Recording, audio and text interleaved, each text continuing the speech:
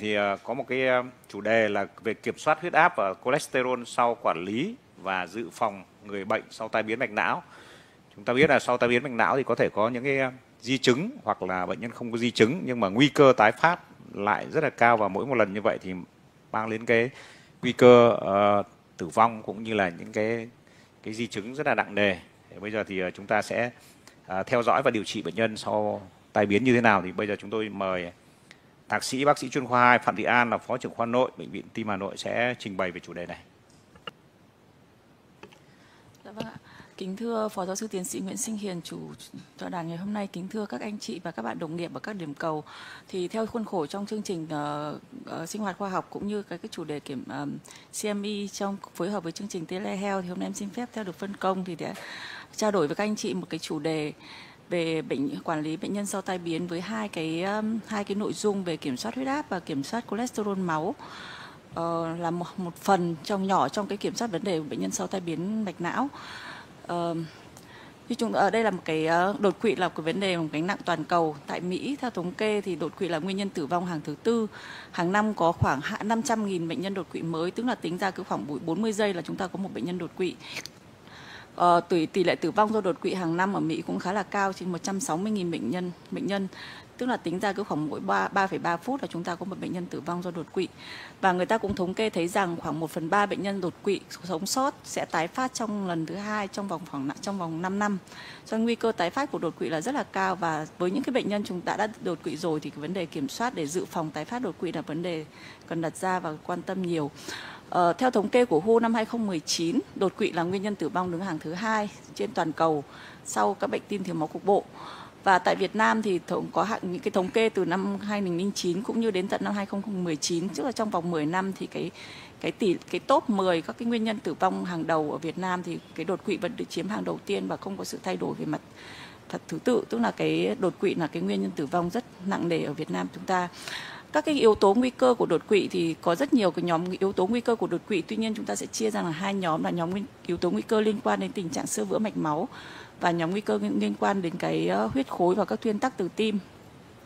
Thì tăng huyết áp là một trong những nhóm yếu tố nguy cơ chính gây ra đột quỵ. Ngoài ra chúng ta có những cái yếu tố nguy cơ làm tăng nguy cơ xơ vữa mạch máu như hút thuốc lá, lạm dụng thuốc, uống rượu, đái đường, hoặc là cái rối loạn lipid máu. Và nhóm nguy cơ lớn thứ hai đó là nhóm những cái dung nhĩ gây nguy cơ hình thành những huyết khối trong vùng tim và những cái bệnh lý van tim có huyết khối vùng tim gây ra đột quỵ. Thì trong khuôn khổ bài hôm nay chúng tôi chia sẻ về cái kiểm soát các yếu tố vì chúng ta có rất nhiều yếu tố nguy cơ, nhưng trong bài hôm nay chúng tôi kiểm soát về mặt huyết áp và thứ hai là cái kiểm soát về mặt rối loạn lipid máu. Theo nghiên cứu Interstroke thì các yếu tố nguy cơ chính của đột quỵ cũng khá là tương tự so với những cái thống kê cơ bản. Thì tăng huyết áp vẫn là nguy cơ hàng đầu.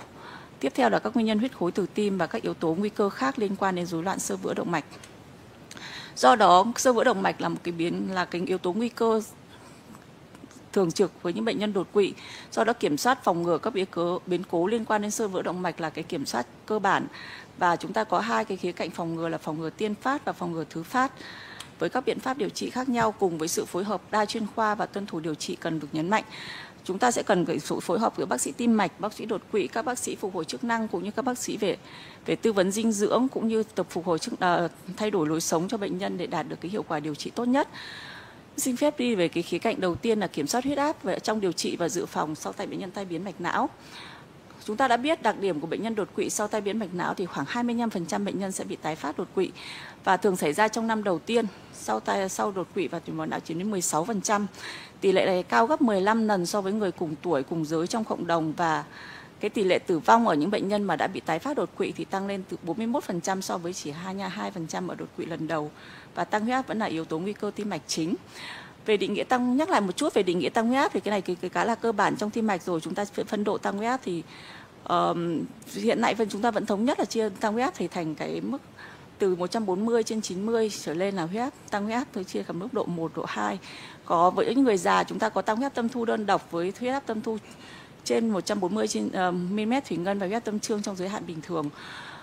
Với những bệnh nhân tăng huyết áp thì cái việc đầu tiên khi chúng ta tiếp cận những bệnh nhân tăng huyết áp thì chúng ta cần phải phân tầng yếu tố nguy cơ theo mức huyết áp, các yếu tố nguy cơ kèm theo các tổn thương cơ quan đích và các bệnh đồng mắc để chúng ta phân ra các cái nguy cơ của bệnh nhân để đặt chiến lược điều trị nó phù hợp. Các cái phân tầng nguy cơ chúng ta có phân tầng nguy cơ thấp, nguy cơ trung bình, nguy cơ cao và nguy cơ rất cao. Với những trường hợp mà tăng huyết áp bất kể cái gì nhưng chúng ta có những cái biến chứng về bệnh thận mạn hoặc đái tháo đường hoặc tổn thương qua can đích thì tất cả những bệnh nhân nhóm đó đều được xếp là nguy cơ tim mạch rất là cao. Để đặt ra vấn đề chúng ta đặt danh ngoài cái đích kiểm soát huyết áp chung, tức là chúng ta có cái đích chung với khuyến cáo chung cơ bản với các bệnh nhân là mức huyết áp dưới 140/90 thì tùy từng cái đối tượng theo nhóm tuổi, theo các bệnh nền phối hợp mà chúng ta đưa ra cái ranh giới đích điều trị huyết áp tâm thu cũng như huyết áp tâm trương.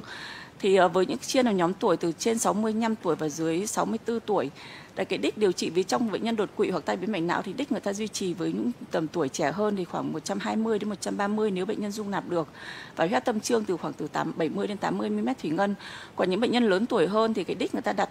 chúng ta đặt cái đích nó cao hơn một chút để cái khả năng dung nạp của bệnh nhân tốt hơn, là đích từ khoảng 130 đến 140 mm thủy ngân. Các nghiên cứu từ những năm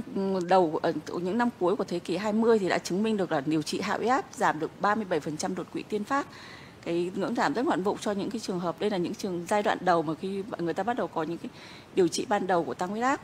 Thì để thống kê để đánh giá vai trò của điều trị dự phòng đột quỵ tiên phát thì hai nhóm thuốc được, đây là một nghiên cứu thống kê của Themopoulos năm 2015 trên một loạt các thử nghiệm lâm sàng thống kê theo các từng nhóm thuốc điều trị tăng huyết áp thì thấy rằng cái nhóm lợi tiểu thiazid và nhóm chạnh kênh canxi là hai nhóm có tác dụng hiệu quả trong dự phòng đột quỵ tiên phát, tức là dự phòng cho những bệnh nhân chưa từng bị đột quỵ bao giờ. Tuy nhiên trong cái nhóm đột quỵ dự phòng thứ phát thì cái câu chuyện nó hơi khác một chút về các nhóm thuốc. Thì đây là một cái phân tích hệ thống và phân tích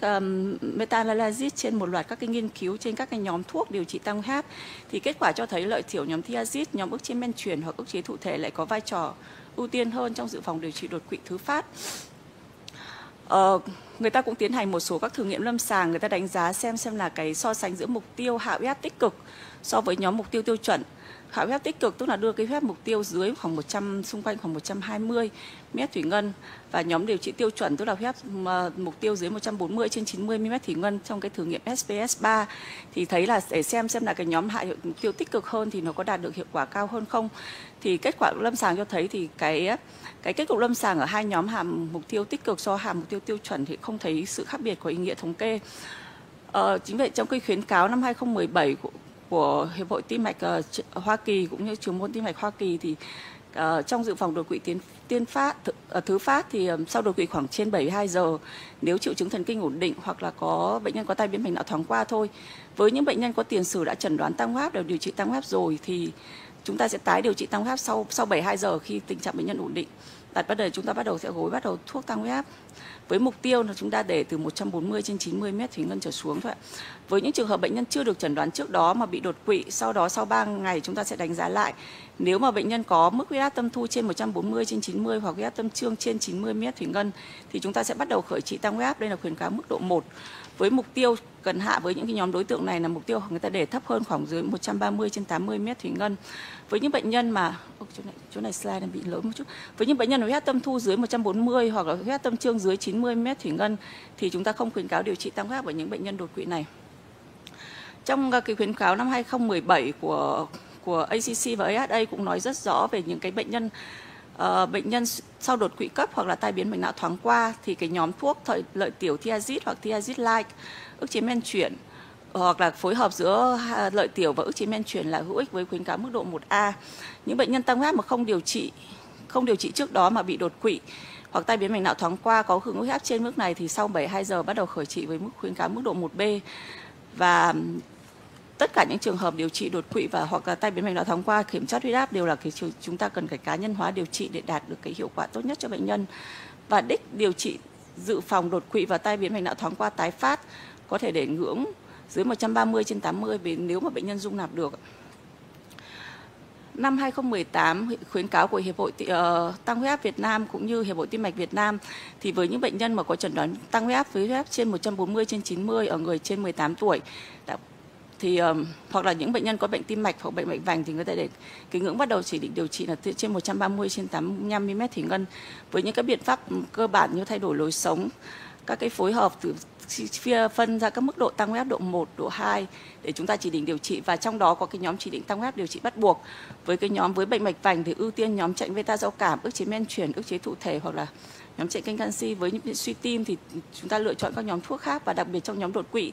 thì ức chế men chuyển phối hợp với lợi tiểu hoặc là đơn trị hoặc là phối hợp là cái ưu tiên hơn trong điều trị dự phòng đột quỵ thứ phát.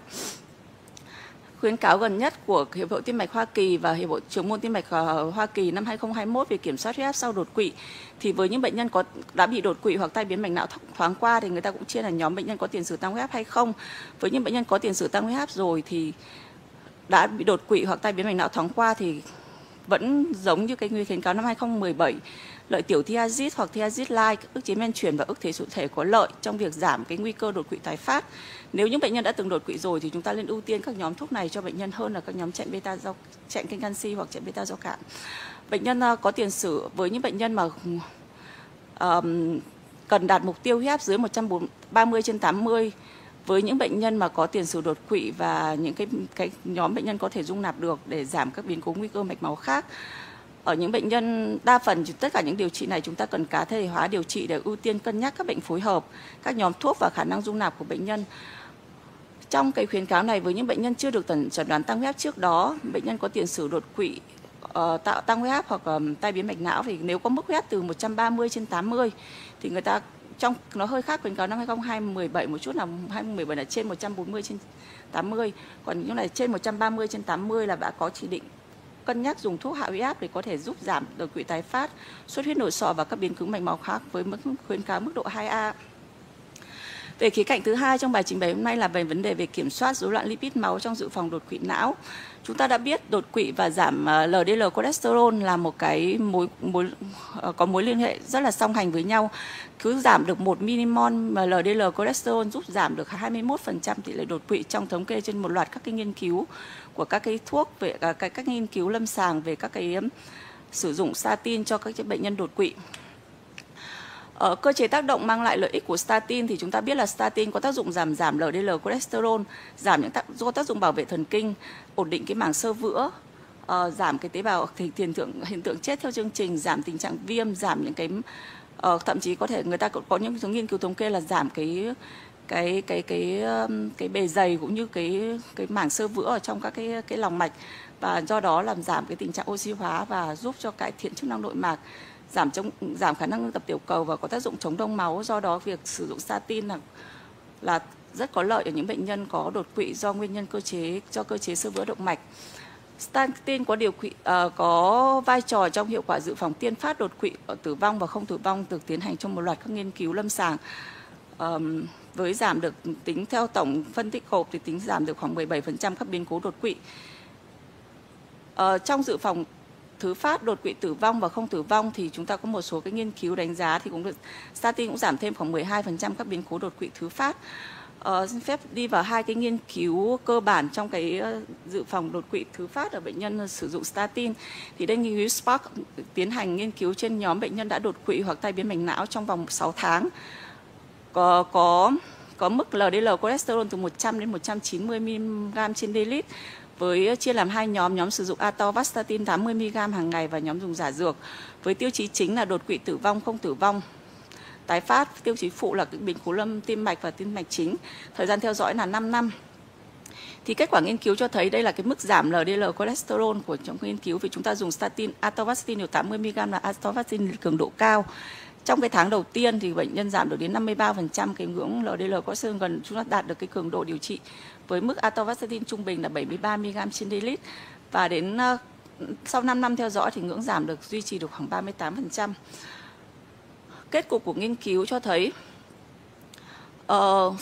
khi chúng ta điều trị statin điều trị tích cực thì giảm được tổng số đột quỵ nói chung, giảm được tỷ lệ tử vong do đột quỵ và đột quỵ tử vong và đột quỵ không tử vong, cũng như các cái biến cố tái phát đột quỵ hoặc tai biến mạch não thoáng qua. Như vậy sau cái nghiên cứu này thì các cái khuyến cáo sau đó đã đưa ra điều trị statin liều cao tích cực được khuyến cáo trong điều trị dự phòng tái phát đột quỵ và tai biến mạch não thoáng qua. Nghiên cứu thứ hai là nghiên cứu TST với đánh giá xem là cái mức mục tiêu LDL cholesterol là bao nhiêu là hiệu quả với những bệnh nhân đột quỵ.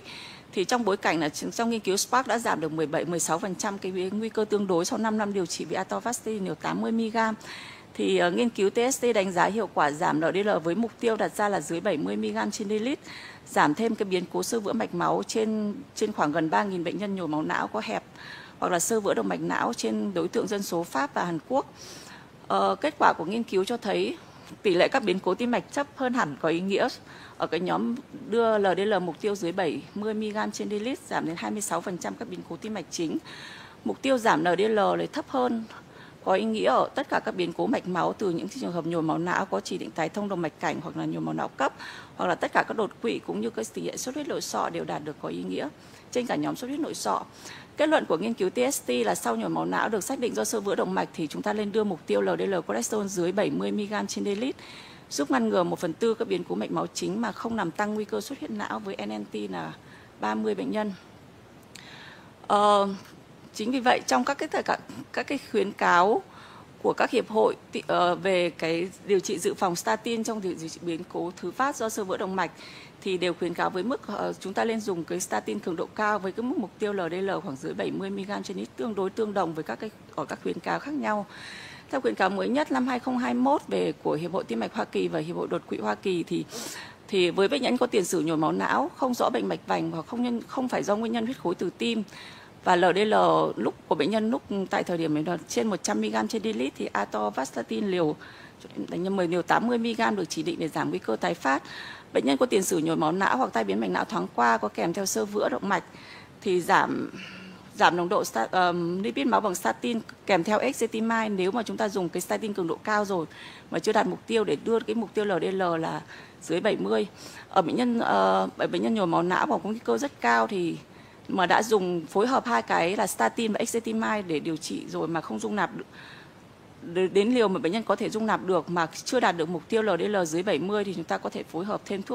nhóm thuốc ức chế PCSK9. Thì chúng ta với cái khuyến cáo này đều nhấn mạnh là cái mục tiêu chúng ta phải cố gắng đạt được cho bệnh nhân là dưới 70 dù chúng ta cần phải phối hợp thêm các cái nhóm thuốc khác. Về mặt theo dõi những bệnh nhân nhồi máu não hoặc là tai biến mạch não thoáng qua có rối loạn lipid máu đang được điều trị thì cần đánh giá lại lipid máu trong thời gian khoảng 4 đến 12 tuần sau khi bắt đầu điều trị. Và để điều chỉnh liều thì chúng ta sẽ phải tăng dần cường độ hoặc phối hợp thêm thuốc để đạt được mục tiêu sớm cho bệnh nhân. Vì chúng ta biết trong 1 năm đầu tiên cái tỷ lệ đột quỵ tái phát là rất là cao. Để kết luận cho bài trình bày hôm nay thì chúng ta biết là quản lý và dự phòng đột quỵ sau tai biến mạch não là vấn đề phức tạp, đòi hỏi sự kết hợp đa chuyên khoa và để có thể giải quyết được các vấn đề của người bệnh. Kiểm soát các yếu tố nguy cơ, trong đó kiểm soát huyết áp và rối loạn lipid máu là vấn đề quan trọng trong điều trị dự phòng tái phát. Trong điều trị dự phòng tiên phát đột quỵ thì nhóm chạnh kinh canxi và lợi tiểu thiazid có vai trò chứng minh vai trò. Tuy nhiên trong điều trị dự phòng thứ phát thì lại chúng ta lên khuyến cáo sử dụng nhóm ức chế men chuyển các nhóm lợi tiểu để mang lại lợi ích hơn. Statin cường độ cao với atorvastatin liều 80 hoặc rosuvastatin khoảng liều 20 được khuyến cáo sử dụng sau đột quỵ để đạt được mức LDL cholesterol mục tiêu và mục tiêu điều trị của những bệnh nhân đột quỵ là LDL dưới 70 mg trên dl. Xin cảm ơn sự chú ý lắng nghe của các anh chị và xin ý kiến đóng góp của các anh chị và các bạn đồng nghiệp ạ. Vâng, cảm ơn bác sĩ An. Bác sĩ An vừa trình bày các yếu tố kiểm soát gồm có cholesterol và huyết áp là những yếu tố chính sau đột quỵ. Bây giờ các đồng nghiệp tại cái điểm cầu, các bạn có câu hỏi gì không ạ?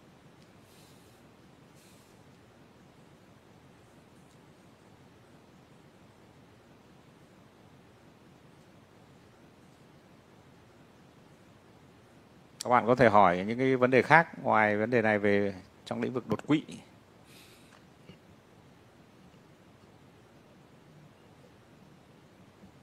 Vâng, không có câu hỏi gì đúng không ạ? Chúng ta cảm ơn bác sĩ An. Chúng ta sẽ sang chương trình thứ hai, phần 2 là các cái bệnh án. Bây giờ thì mở đầu chương trình